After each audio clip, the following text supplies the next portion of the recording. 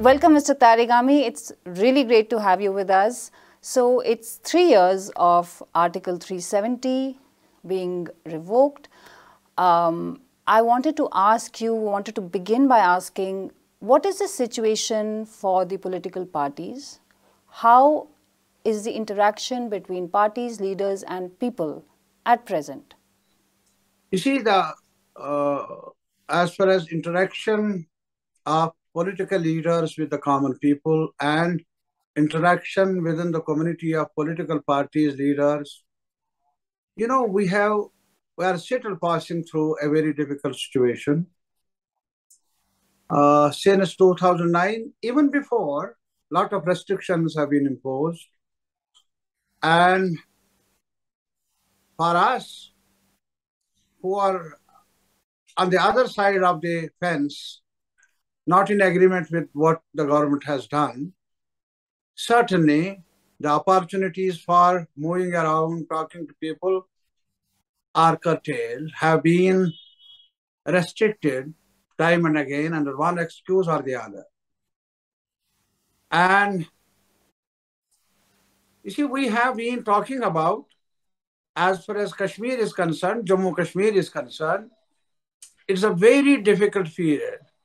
We are going through, our people are virtually feeling like demoralized, and hopelessness is prevailing on each face of the citizens here in this part of the country.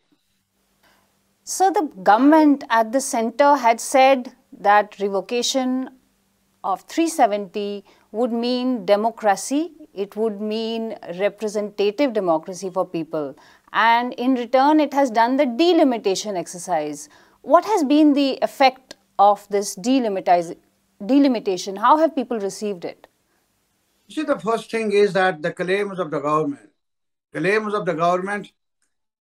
initiating a process, real, genuine democracy on the ground by assaulting the very basic rights of the people, the constitutional rights, and through crackdown, not only restricting the movement of all those who are having dissenting voices, but putting them under detention, under Public Safety Act, UAPA, etc.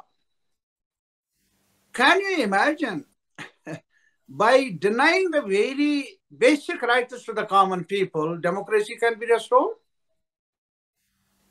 You see, as far as people of Kashmir, we have been talking since long that the reason for eruption of secessionist tendencies, militancy, the basic reasons are the denial of democracy since long.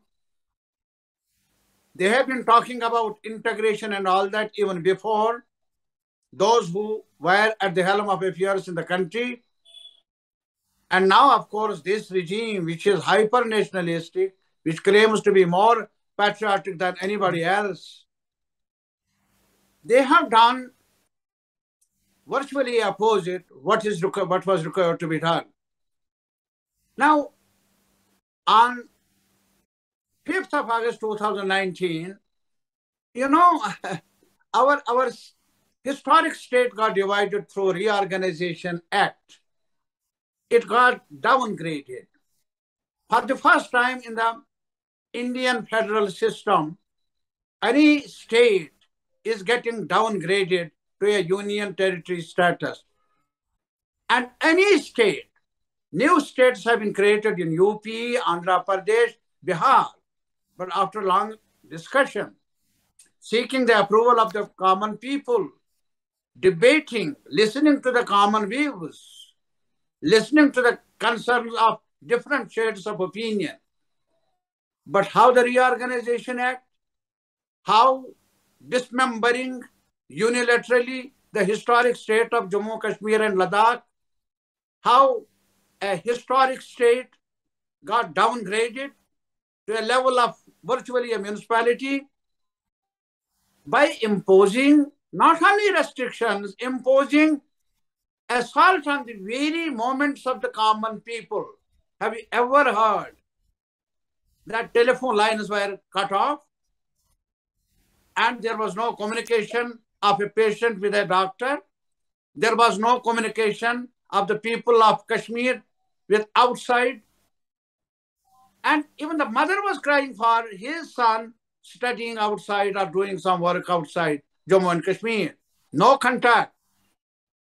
Internet was virtually cut off, shut down.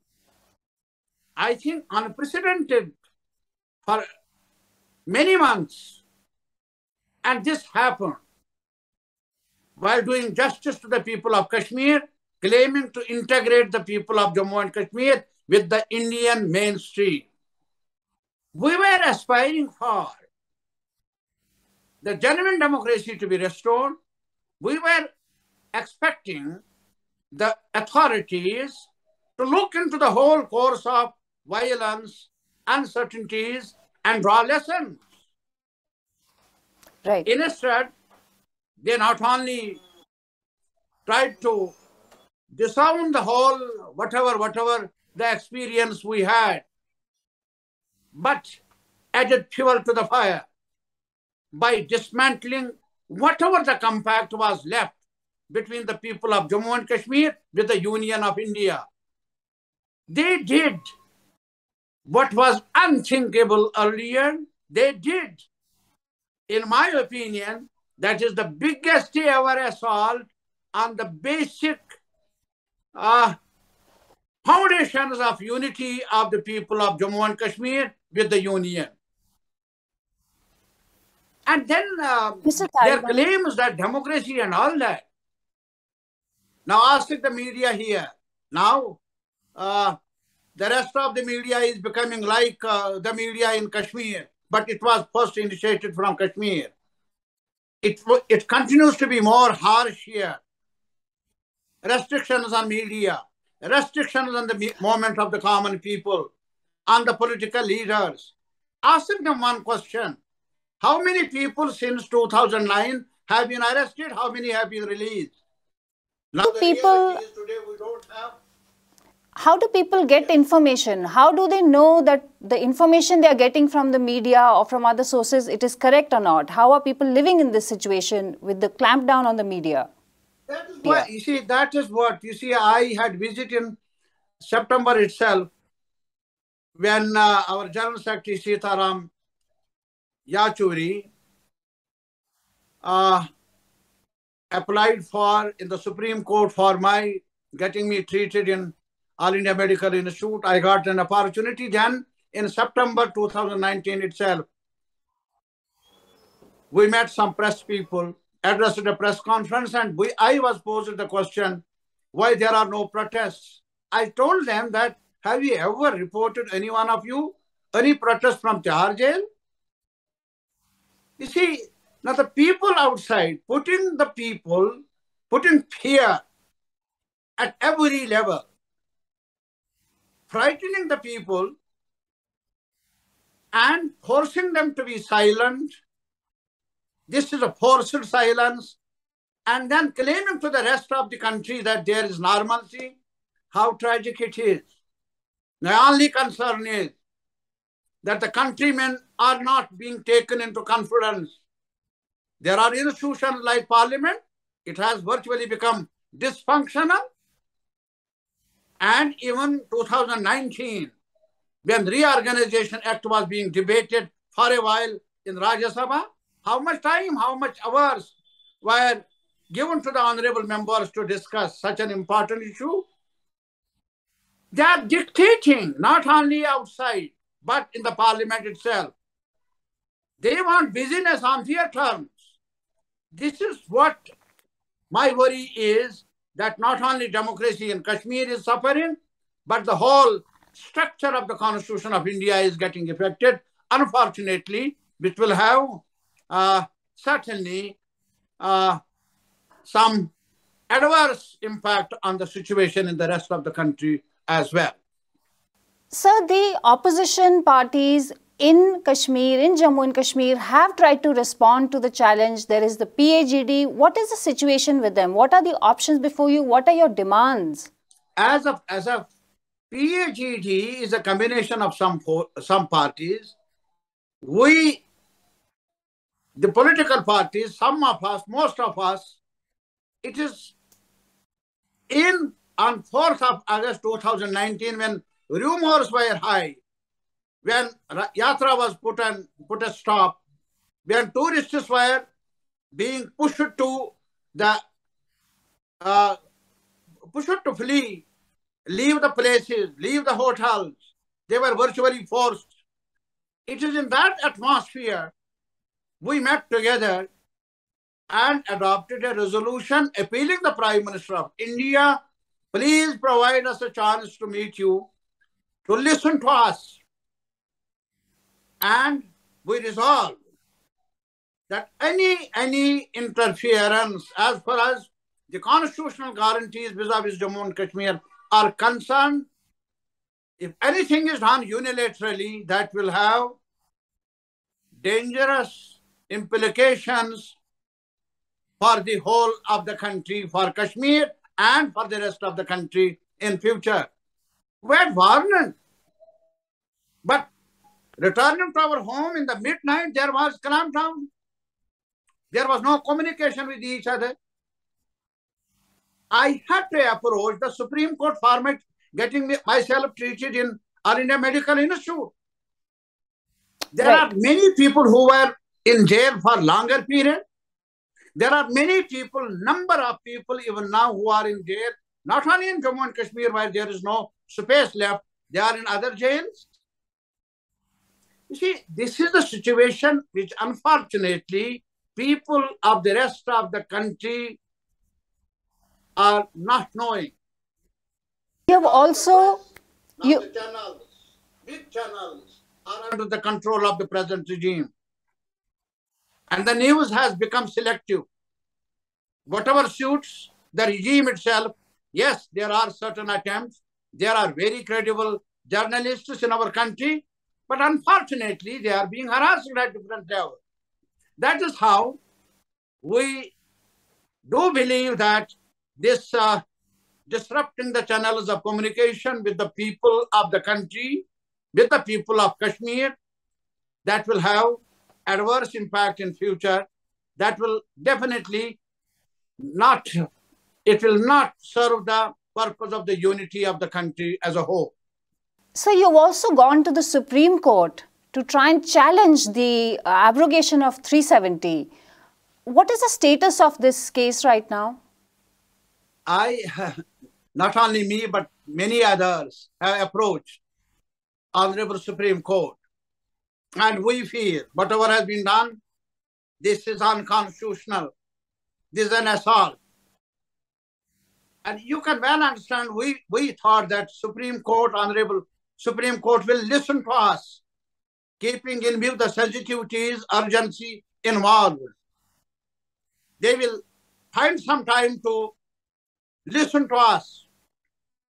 Now, for the last around 3 years, what is happening? I had, in addition to the original petition, I had moved another petition for early hearing. Even I don't know what has happened to that application. And on the other hand, the government of India is, irrespective of our approaching the Supreme Court, expressing our concern, they are keeping this process open for bulldozing whatever little democratic rights, democratic concerns of the people are there. They don't listen to us. They don't feel concerned about it. And Delimitation Commission, as you put it, you see, this commission has been constituted within the provisions of Reorganization Act, which has been challenged by us, which is under judicial scrutiny. Despite that, this commission, Delimitation Commission, has completed its whatever exercise, the exercise of obliging the people, those who are in authority in Delhi. It was virtually the agenda of the BJP, to be more frank, exercised to implement that in the name of delimitation. They have succeeded in, they have done it. But there is no intervention from Honorable Supreme Court till date. The government of Jammu and Kashmir and the union government are doing whatever they want to do in the name of development, in the name of law and order, in the name of everything on earth. And we have challenged the Land Act itself. I have challenged that, the amendments in Land Act. But they are still not, they are not concerned about. And taking advantage of that, Supreme Court is not finding time to listen to us, to hear our prayer. So there were a lot of people who issued cautionary notes to the government right from 3 years ago. But do you think some of those warnings, those notes of caution are coming true, judging by the civilian killings, judging by the way the security forces have behaved? You see, they have been talking about normalcy. We have restored normalcy. And this was at that time of abrogation, Article 370, 35A. They claim that normalcy will be restored. What is the record for the last 3 years? Ask them why these unfortunate civilian killings have taken place. It is itself a warning for those who claim that we have done for ensuring normalcy in Jammu and Kashmir. This goes contrary to the claims. And these are, you see, that's why these are the concerns from all of us. That normalcy cannot be restored just by denying the people of Jammu and Kashmir their legitimate rights, by creating a political void.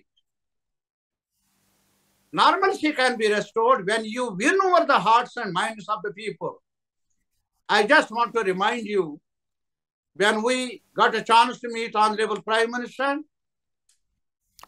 summing up the whole discussion, Prime Minister said that distances are there between Delhi and Srinagar, distances are there between minds, and our common aim should be to bridge the gaps, to narrow down the distances, both of between Delhi and Srinagar, and between minds of the people of Jammu and Kashmir and the government of India.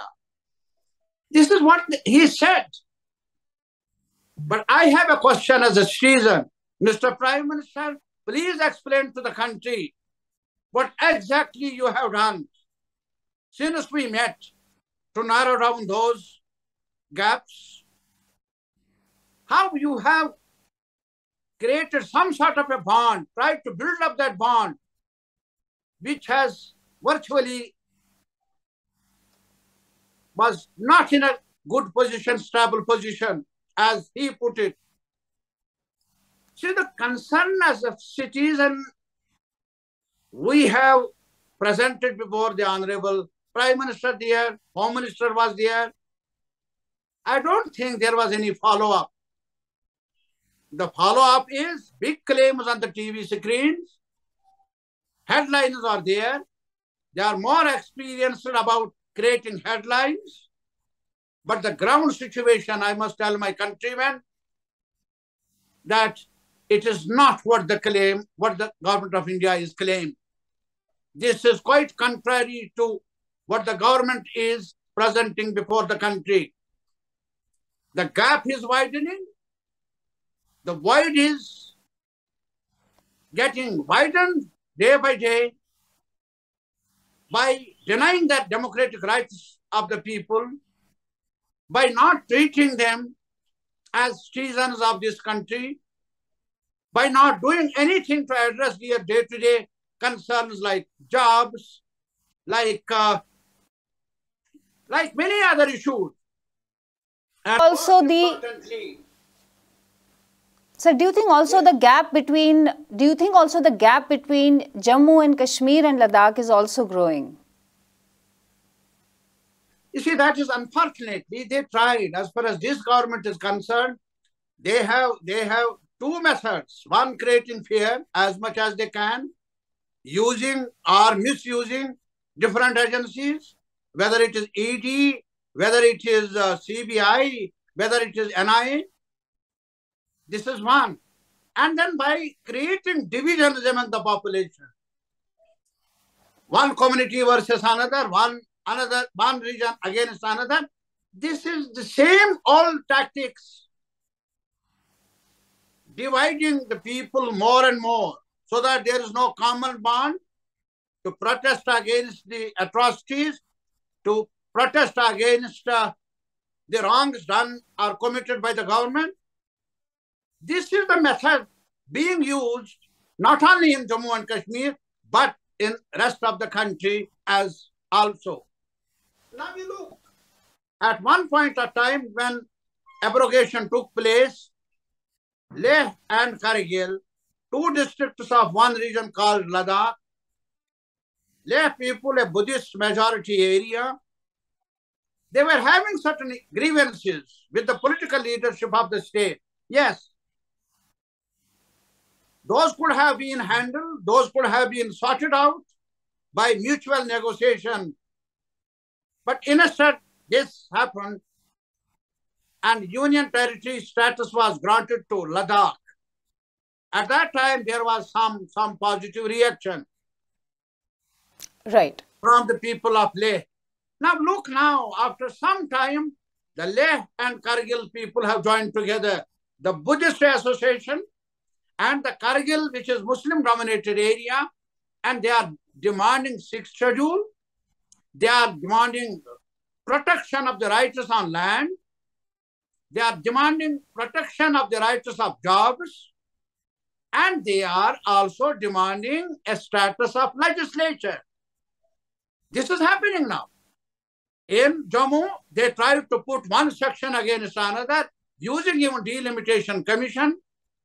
But nevertheless, the pinch of the salt is being felt by different communities living in Jammu region as well. Business is virtually it has collapsed, and there are no jobs as promised. And that's why you see, on the other hand, the price rise, the inflation has created havoc. Now the people are seeing through all the propaganda which the government of India has been conducting or spreading across the country. Jammu, Kashmir, Ladakh is in a very bad shape. We the people, Jammu, Kashmir and Ladakh, want to just express our concern, restore statehood back, give us the chance to elect our representatives so that a legitimate assembly, elected through a legitimate electoral political process. Why are you creating delay? Why don't you allow us to have a government of our choice so that we can discuss the issues and we can sort out our differences, we can sort out and talk out some positive intervention for the betterment of our people in all the regions, in all the communities. Thank you very much, Mr. Tarigami, for joining us. Thank you. Thank you.